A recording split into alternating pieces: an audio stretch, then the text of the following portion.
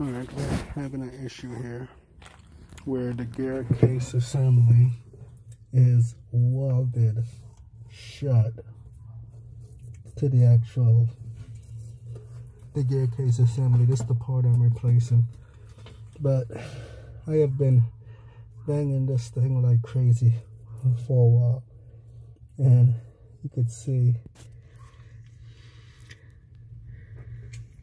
it didn't even move.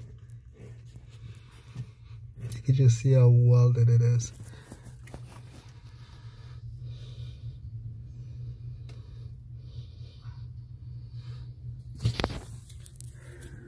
So that is the problem, trying to separate the inner and outer drum to replace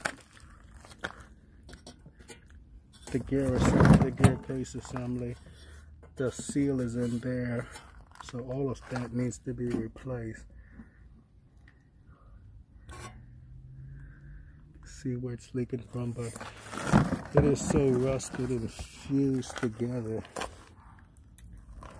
It's absolutely no way to get it separated apart, especially after soaking in penetrated oil for 24 hours.